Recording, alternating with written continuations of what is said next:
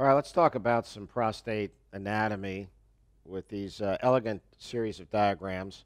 And we're going to layer on different portions of the gland as we move forward. So we started out here in yellow with the urethra, and we'll break the urethra down later on into its individual subsegments and show you the urogenital diaphragm, which would be here. So in your mind's eye, this would be inferior or caudal, and this would be superior or cranial. So the urethra is yellow. We've got the expanded virium montanum, and then the urethra continues on up into the bladder. We've also got these two purple structures, the ductus deferens, which leads to the seminal vesicles, and the seminal vesicles will be located posterior-superior to the prostate gland. They're secreting organs, so they contain secretory material, although after ejaculation they will empty. So some people suggest that you not do prostate MRI within 1 week after ejaculation. That's a lot to ask. However, as you get older, these may desiccate or dry out and have less secretory material inside them.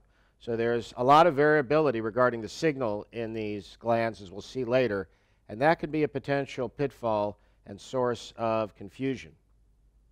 Now let's move on to another section, the transitional zone. And the transitional zone is part of the central gland. So this is a little bit confusing. So let's really kind of drill down into this with a little more granularity.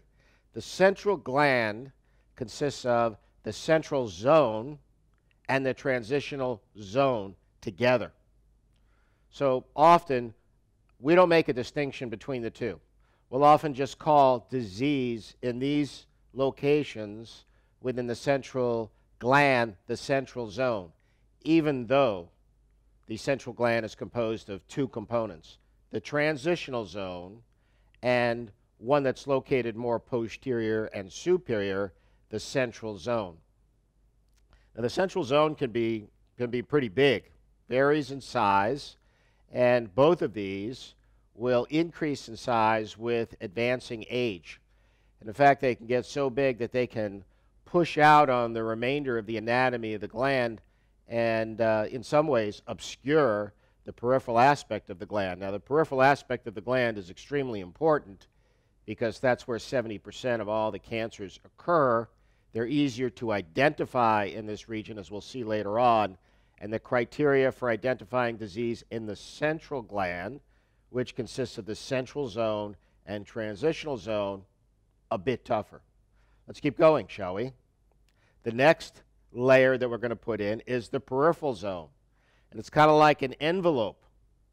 Now, notice that the peripheral zone has a very distal apical component. So tumors that exist around here can have not only a big impact on the urethra, but they can also be hard to reach, hard to see, a little more challenging to biopsy.